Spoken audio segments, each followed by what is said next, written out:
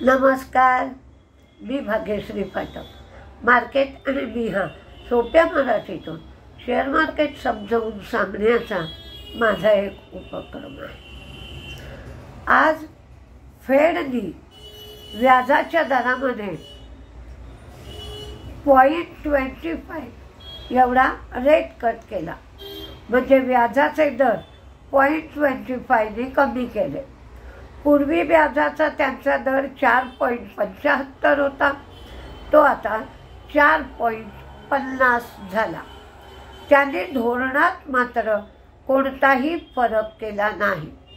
Stance जो आहे तो न्यूट्रल स्टान्स त्यांनी ठेवला. बॉन्ड यील्ड 4.33 झालं. डॉलर इंडेक्स 104.46 झालं. तर क्रूड 75.63 एवढं झालं. नॅसडॅक मात्र तेजीत होता. फॉरेन इन्व्हेस्टर्सची विक्रीच आहे 4,889 कोटींची. तर डोमेस्टिक इन्व्हेस्टर्सची खरेदी आहे 1,787 कोटीची. पण ही खरेदी बिलकुल फॉरेन इन्व्हेस्टर्सच्या विक्रीला मॅच करत नाही. त्यामुळे मार्केट आणखीनच पडत आहे. एका आठवड्यात 16,231 कोटी एवढी विक्री फॉरेन इन्व्हेस्टर्सनी केली आहे. म्हणजे असं म्हणता येईल की सिस्टमॅटिक इन्व्हेस्टमेंट प्लॅन हा डोमेस्टिक इन्व्हेस्टर्सचा आहे, तर सिस्टमॅटिक विड्रॉल प्लॅन हा फॉरेन इन्व्हेस्टर्सनी चालू ठेवला आहे. रिझल्ट बघायला गेलं तर NHPCचं प्रॉफिट कमी झालंय, रेव्हेन्यू वाढलाय, तर मार्जिन 58.9% राहिलं. स्टील अथॉरिटी ऑफ इंडिया यांचंही प्रॉफिट कमी झालंय, रेव्हेन्यू कमी झालंय, मार्जिन 11.8%. लुपिनचा रिझल्ट मात्र सुंदर आलाय. प्रॉफिट, रेव्हेन्यू, मार्जिन सगळंच वाढलंय. मार्जिन 23.6%. इरकॉनचा रिझल्ट चांगला आला नाही, सगळंच कमी झालंय. मार्जिन 8.2%. ITD सिमेंटेशनचा रिझल्ट चांगला आलाय. प्रॉफिट वाढलंय, रेव्हेन्यू वाढलंय, मार्जिन 9.1% राहिलाय. नागार्जुना कन्स्ट्रक्शन म्हणजे NCC यांचा रिझल्ट चांगला आलाय. इमामीचा रिझल्टही चांगला आहे. त्यांचं मार्जिन 28% आहे. इंडियन मेटलचा प्रॉफिट वाढलाय, रेव्हेन्यू फ्लॅट राहिलाय, तर मार्जिन 24.6%. ॲस्ट्रलचा रिझल्ट चांगला आला नाही आहे. मार्जिन कमी झालाय, प्रॉफिट कमी झालाय आणि रेव्हेन्यू अगदी नॉमिनल वाढलाय 0.5%. जर आता ट्रम्प आल्यावर काय काय होऊ शकतं म्हणून आपलं मार्केट पडताय, तर मार्केटमध्ये व्होलॅटिलिटी वाढेल. ट्रम्प साहेब आले की कॉर्पोरेट रेट्स, टॅक्स रेट कमी करतात, त्यामुळे स्पेंडिंग वाढेल. अमेरिका फर्स्ट या धोरणामुळे आउटसोर्सिंगला मर्यादा पडेल. व्हिजाच्या नवीन अटी घातल्या जातील आणि ESG अप्रोच त्यांचा असल्यामुळे सोलर PV मॉड्यूल जे आपण निर्यात करतो त्याच्यासाठी हा अप्रोच चांगला नाही.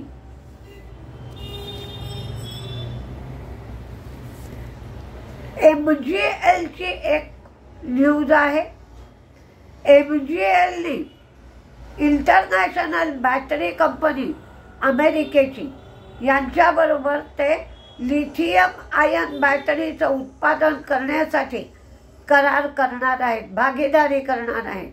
ते गिगा फॅक्टरी लावणार आहेत. बंगलोर इथे ही फॅक्टरी लावली जाईल आणि या फॅक्टरीमध्ये महानगर गॅसचा स्टेक 40% एवढा असेल. AB फॅशनचा रिझल्ट चांगला आला नाही. कमिन्सचा रिझल्ट चांगला आला. प्रॉफिट, रेव्हेन्यू, मार्जिन सगळं वाढलं. वाटेकवाबागचा पण रिझल्ट चांगला आला आणि इंडियन हॉटेलचा रिझल्ट चांगला आला. इंडियन हॉटेलच्या बाबतीत मात्र 360 कोटी एवढं अदर इन्कम आहे त्यांना. पण रूम रेट 10,100 रुपये एवढा आहे. तर प्रत्येक रूममधून त्यांना 7,200 रुपये मार्जिन सुटत आहे असं मॅनेजमेंटने सांगितलं. मार्केट काल 24,537 हाय होतं तर 24,180 लो पॉईंटला मार्केट होतं. 24.150च्या खाली गेलं मार्केट आणि तिथे 15 मिनिटं राहिलं तरच 15-20 मिनिटं साधारण तिथे स्थिरावलं तरच शॉर्ट ट्रेड घ्या, नाहीतर शॉर्ट ट्रेडच्या भानगडीत पडू नका. आता तेजी कुठल्या शेअरमध्ये राहील, मंदी कुठल्या शेअरमध्ये राहील हे बातम्या किंवा रिझल्ट या अनुषंगाने दिले. पण त्या शेअरमध्ये पोझिशन कशा पद्धतीची आहे ती बघूनच नंतर तुम्ही ट्रेड घ्या. तेजीमध्ये PI industry, brigade enterprises, Indian hotel, Cummins, Emami, Lupin, NALCO, federal bank काल सगळ्या या छोट्या छोट्या आणि प्रायव्हेट बँका म्हणजे city union bank, Karur Vysya bank, Jammu Kashmir bank, federal bank अशा छोट्या पण खाजगी बँका तेजीत होत्या.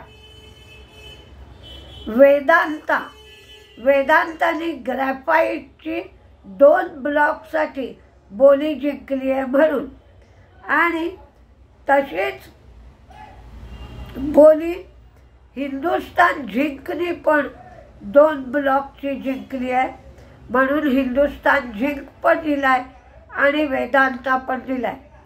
MQR pharma, Infosys, BSC Bombay stock exchange, MCX, office AWFIS. Office या शेअर तुम्ही मीडियम टर्म, शॉर्ट टर्मसाठी घेऊ शकता.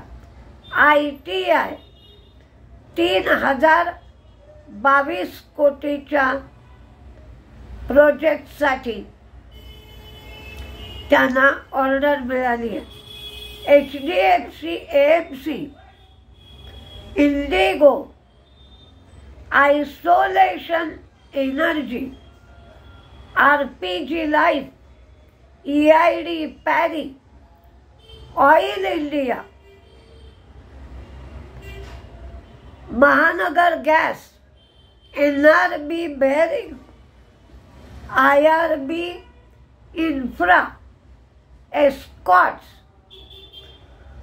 आणि TBO टेक. तर मंदीमध्ये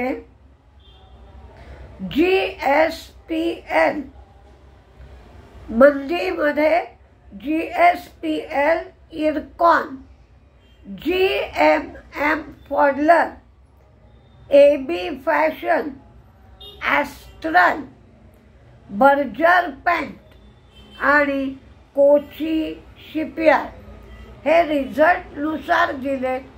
पण आधी पोझिशन कशी घेतली आहे, म्हणजे रिझल्ट चांगला येईल या अनुषंगाने पोझिशन तेजीची घेतली आहे का रिझल्ट खराब येईल या अनुषंगाने मंदीची पोझिशन घेतली आहे. तर कधी कधी काय होतं, रिझल्ट चांगला येईल वाटतं पण ॲक्च्युअली रिझल्ट खराब येतो किंवा गायडन्स खराब दिला जातो. आणि रिझल्ट खराब येईल वाटून जर मंदीची पोझिशन असेल आणि नेमका रिझल्ट चांगला लागला किंवा मॅनेजमेंटने गायडन्स चांगला दिला तर मात्र तो शेअर बरोबर आपल्या अंदाजाच्या विरुद्ध जातो. म्हणून तुम्ही थोडा वॉच करा काय होत आहे, आधीची पोझिशन कशी घेतली आहे ती पहा आणि मगच ट्रेड करा. नाही तर जिथपर्यंत इतकी व्होलटाईल पोझिशन आहे तिथपर्यंत शॉर्ट टर्मसाठी मीडियम टर्मसाठी चांगले शेअर निवडा. इंट्राडेच्या भानगडीत पडू नका, म्हणजे तोटा होण्याचा लॉस होण्याचा धोका कमी होईल. बघूया आज मार्केटचं नाटक आणखीन काय काय होत आहे ते. नमस्ते.